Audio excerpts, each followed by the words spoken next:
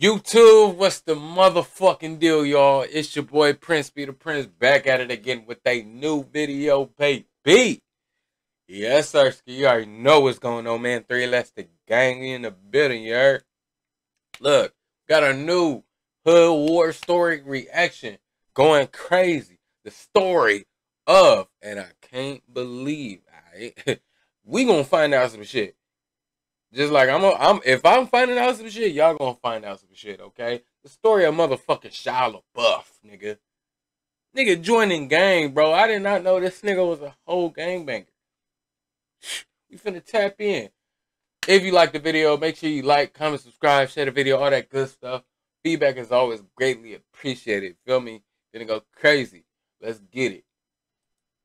Welcome to Hood War Stories. In this episode, I'll discuss the life of Shia LaBeouf. Shia was born on June 11th, 1986, in Los Angeles, California. Shia grew up in poverty Young in Shia Echo Park talking district about of Los Angeles. During that time in the late 80s and early 90s, Echo Park was infested with violence, drugs, and gangs. Facts. Shia grew up in the CYS turf, also known as the West Side Crazies gang, which was composed of a mix of Latino and Filipino youth.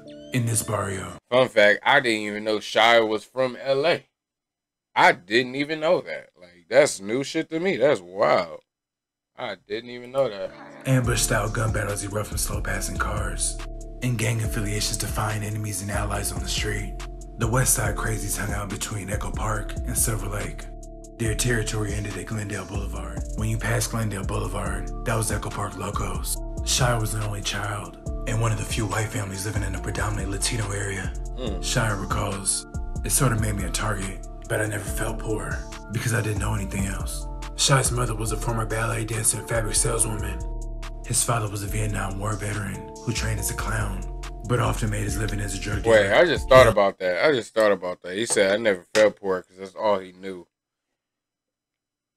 I mean, you don't usually like feel like poor. Poor isn't something like you feel. You just are. Like, you don't feel unless you like poor mentally, spiritually. Okay, I get it. Okay, I get it. But if you just talking straight up like economics type shit, bro, poor is poor, my nigga. It ain't poor. Being poor ain't got no motherfucking feelings, nigga. It's either you broke or not. Plain and simple. He also struggled with the heroin addiction, especially during Shia's childhood. The family performed together selling snow cones and hot dogs out of a cart to patrons in Echo Park. Shia's childhood was chaotic due to his father's drug problem and constant lack of money. His parents split up when Shia was around 5 years old. Growing up, Shia took influence from the predominantly Mexican-American community he lived in. He would shave his head and wear oversized white t-shirts, resembling the local cholos in his area. After being evicted from the Echo Park flat, when Shia was 9, he and his mother moved to Tujunga, which is near the San Fernando Valley. At the time, the Tujunga area was dominated by biker gangs. Shia's father was believed to be part of the Mongols gang. Check out if you ain't checked it out already. Check it out, my Mongols versus Hell's Angels video. I think it was like a week or so back. Tap in. A year later, Shia and his father went to Malibu to go surfing. It was there where Shia decided to pick up acting. When Shia was 10, his father got a job at the Ice House, which was a bar that hosted stand-up shows. The bar let young Shia do quick stand-up routines before serving drinks. He'd use profanity to shock the audience. Shia landed an agent by going through the yellow pages and calling them one by one, pretending to be his own manager with a fake British accent. And it worked. Not because the agent believed him, but because she thought he had guts. Shia's first big break was being chosen over 2,600 other boys to star in Disney Channel's Even Stevens, which he did for 3 years, winning a daytime Emmy in 2003. After Even Stevens was canceled in 2003, Shia landed his first movie, Hoes, Dig it up on the hose, digging. Shout out Cleo, man. Come on, man. You got Zero. You got of course you got Caveman. I can't remember these two niggas' names. These two niggas was funny as shit. He was a whole bully at first, but he came cool. He came alright. This nigga was a funky nigga right here. I wish, was it Armpit? I think his name is Armpit. Yup, Armpit. Unexpected hit. Shia Shia went on to star in the blockbuster Transformer movies with Megan Fox, as well as the Indiana Jones movie. In the He was in Indiana Jones? Which one? What? Shia went through some highs and lows, which included a few arrests. By 2012, evidence of drug and alcohol addiction were apparent. In 2017, Shia checked into rehab. In rehab, he later revealed he was suffering from PTSD from his traumatic childhood. In 2019, in preparation for the film The Tax Collector, where Shia played a tax collector named Creeper. I still want to watch that movie, bro. I still want to watch that shit because that shit look good. I ain't gonna cap. This is one of the few movies I really want to see, especially Shia LaBeouf is in it. Not but especially, but like a Shia LaBeouf movie. Yeah, this is the shit I wanted to see for sure, for sure. I need to get that shit on bootleg, no cap. Worked for a local crime lord that cuts his profits from gangs. To truly portray the role, Shia took a trip back to his old stomping grounds in Echo Park. There, Shia decided to get inked with the tattoo his character would have throughout the movie. While many actors are dedicated to their craft, Shia took it to a new level. The tattoo artist Brian Ramirez publicly thanked Shia for coming back and giving to the community when he could have went anywhere else. The movie also features rapper Conejo, who plays a satanic enforcer for the Mexican cartel. Conejo is known on the street as G-Rabbit from the Harpys gang. It was during this period, Shia began hanging out with Harpys gang members. In a recent interview, Shia said he got fully jumped. My man throwing up the set though on hood. Come on, Shia. Come on, Shia. Stop playing with it. Hold on. Put this. Stop playing with him, man. My man, he been from the gang. He been from the gang. Stop playing. Jumped in the Harpys gang and got his put on. Shia throws up the H, which symbolizes Harpys, as well as got it tattooed on his stomach.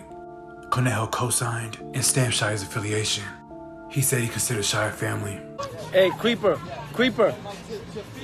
Hey, Creeper. Come here real quick. Say what's up. What's up? Bang, bang, bang, bang, bang, bang, bang, bang, bang, bang. We live. The Barrio Harpys gang is a long-standing Mexican-American gang located in the West Adams district of South Central Los Angeles. Their neighborhood stretches from Washington to Jefferson, between Hoover and Normandy. The Harpys gang also share their barrio with the Rolling 20 Bloods. Shia is no stranger in giving back to the community. Rewind to 2018. Shia, Bobby Soto, and Dante Johnson co-founded the Sauce and Rec Theater Company, which is in the Pueblos, a low-income housing complex dominated by the Pueblo Bishop Bloods. The Sauce and Rec aims to create alternative outlets for kids of the neighborhood, but everyone is welcomed. Shia's road to redemption hasn't been easy. It's been a roller coaster ride for him. After a dark period in his life, he's currently on a path to healing and personal peace. A source who knows Shia says that he's completely committed to a healthy life, to making better decisions and taking care of his family.